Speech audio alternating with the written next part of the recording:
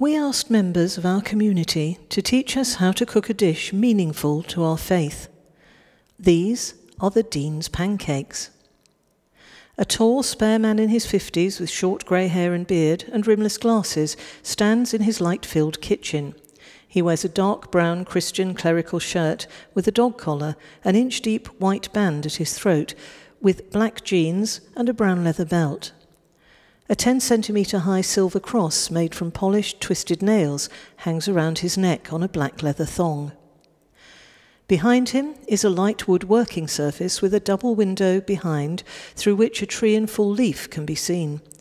Glass and ceramic bowls, some containing ingredients, a colander, a palette knife, a cake tin and a bread bin are all on the work surface. Next to the work surface is a white enamel and black iron range cooker, an orange tagine pot, a small saucepan and a frying pan on the gas hob. On the wall behind the cooker are ceramic tiles, their varying shades of yellow, light brown and cream, enlivened by random single blue, green or red tiles. Above is a stainless steel extraction hood. A heavily laden pine spice rack stands on the work surface to the right of the cooker, extra jars and bottles squeezed into the space at its foot.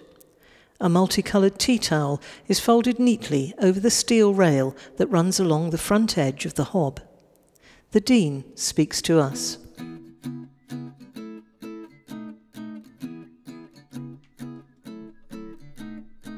So my name is John Whitcomb. I'm the Dean of Coventry. My responsibility is to look after Coventry Cathedral, to lead us in our worship and in our daily life and in all the varied aspects of our mission here in the centre of the city. So today we're going to make pancakes. Lots of people enjoy pancakes, of course, but the tradition of pancakes is that they were what was made and eaten on Shrove Tuesday. That's the day before the beginning of the Christian Lenten feast, which begins on Ash Wednesday.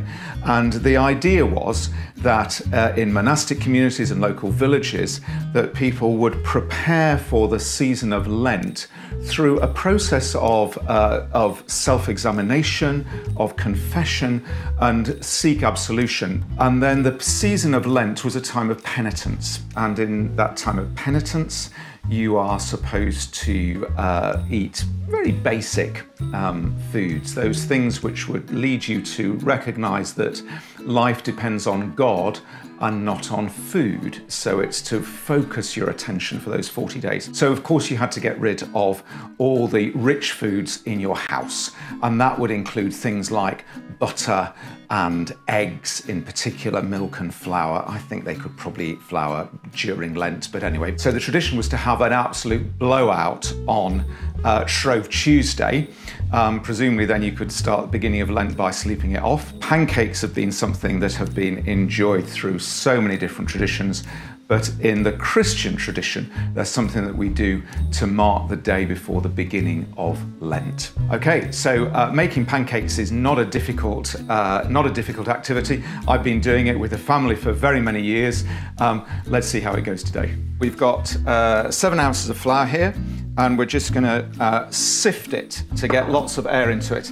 Like so many of my generation in this culture and this country, of course I'm following the Saint Delia method, so she's very, very keen to get lots of air into your mixture. So this is how I have been in the habit of doing this for so many years. So there we are, we've got the flour sifted into the bowl, just like that.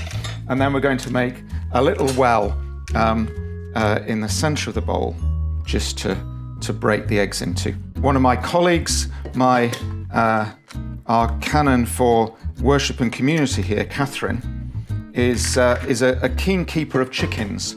So we have the advantage here in the deanery of being able to use Catherine's eggs. So that's a really nice gift for us here. So we're just going to bring all of this together into the centre of this bowl here. This is not a technically difficult thing to do, and it's quite nice to imagine as we're doing this actually that this has been a practice since at least medieval times or Middle Ages. There's evidence of people doing this since those times. There we go. So we're getting all of that into there so it's nicely mixed. And then we're going to begin to incorporate this milk and water. So one of the things, of course, that people sometimes do on Pancake Day is to do pancake races. And I just did a little bit of research on that, and it turns out that the earliest record of that is sometime in the 1500s, when apparently somebody in a village in Buckinghamshire was making pancakes on Shrove Tuesday, and then heard the church bell ringing and realised that she was late for the church service. And so she ran out of the house with the frying pan in her hand, and because she didn't want the pancake that she was in the middle of making to stick to the pan, she flipped the pancake. She tossed the pancake as she was running to church. It's a great story. There's no photographic evidence, but I quite like the story. I always think, oh my gosh, there's too much milk to flour and all that sort of thing. But you just have to kind of trust that you've measured it out right, because otherwise it's going to end up really heavy. And I think we can probably risk putting all that in there. So we're going to melt, we've got a couple of ounces of butter melting it into this pan. Let's just get this butter melted but not burnt. So people like to prepare their pancakes usually in a fairly similar sort of way, but then of course when it comes to what you put on them, that's where one of the great differences happens. And I suppose going back to the origins, people perhaps would have put all sorts of different things on their pancakes. Today, we're going to, when it comes to it, we're just going to go very traditional. We've got lemon and sugar. The lemon really just to take away the sweetness and to give that little bit of a tang. So there we are. We've got some melted butter, and we're going to put a couple of tablespoons of that into the mixture, and then going to keep a little bit to lubricate the pan. So here we go. So we've got our batter made. You can see it only takes absolutely a moment. So now we're just going to warm this pan, get it quite hot, get a little bit of the butter into the pan, but not too much, because if we have too much, then the batter will just end up it'll sort of float all round the pan, and that's not really what you want. So you want just enough just to kind of grease the pan, really. But then we are going to need the pan quite hot. So that Lenten experience of just waiting for a moment, that's what we're doing just now. So let's just have another go and see if this is, yep. So we've got a nice little sizzle there. So we're going to pop this in here. Now, of course, I'm guessing that what you're all going to be waiting to see is if I'm going to toss it. It's actually quite difficult to do that. So I might give it a try, but I absolutely can't guarantee. So we might just see how we go on that. Yeah, we've still got a little bit to go before it gets, let's turn the heat down a little bit. Okay. Whoa! Well, we did a kind of half toss there. We got part of it in, but then we're just going to try and turn it out a little bit in the bowl here, in the pan here. Oh dear. Well, there we are. It's a bit of a slightly mangled pancake there. We're going to try it again in a minute though. We're making better progress than I feared, actually. So the cathedral, which we're just by here, the new cathedral was opened in 1962. It was built to, well, not to replace exactly, but to go alongside the old cathedral, which was built back in the 1400s, around the time that this sort of tradition was really being developed, which was bombed and destroyed, of course, in 1940. So in 1962, the new cathedral was opened as a way of signifying hope being born out of destruction.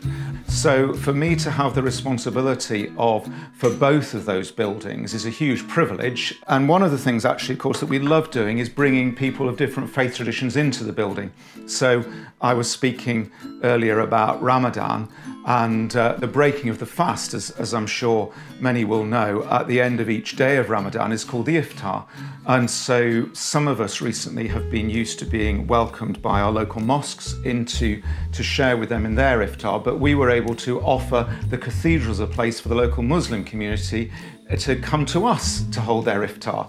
And so we had Muslim sisters and brothers with us in the cathedral for their prayers and then to break their fast, which was such a lovely thing to do. So as a cathedral, we know that we're there really for the whole of the city. In fact, one of the beautiful phrases that we heard recently was of a local Muslim woman saying, to me, the cathedral is my mosque, which I found immensely moving. So we're just going to give this another try. Let's see how this goes. Ah, okay, there we go. So we're just going to brown that side and then just pause for a brief moment of, oh my gosh, that worked. That's a very good start to the season of Lent, isn't it? So you can kind of live off that brief moment of triumph for the next 40 days as you're thinking about those times of deprivation. So there we have a lovely, just lightly browned pancake. So we're just going to put that gently onto the plate. And then, of course, what we need is some lemon juice. I like quite a lot of lemon juice, actually. So we'll put quite a bit of that on there. It's always good luck, I think, to have a pip. And I've actually found one of my these lovely little apostle spoons. So it's a bit of a tradition. I'm sure these were from a grandmother somewhere along the lines, that many Victorian houses had these little apostle teaspoons with images of the apostles from Scripture on them. So then let's just put a little bit of this sugar on here, and then just excuse my fingers a moment. We're going to just turn that like that. And there we have one of this year's pancakes. It looks a little thick to me, but then at least we were able to toss it, so that was good. Let's just see how it goes. Definitely good enough. Excellent. Thank you so much for watching this. Make your pancakes. Think about the way that they are a way of celebrating the goodness of all the things God gives us, but also as a way that may lead us into this time of self-reflection and putting things right in our lives, focusing back on the things that really matter during the season of Lent in preparation for Easter.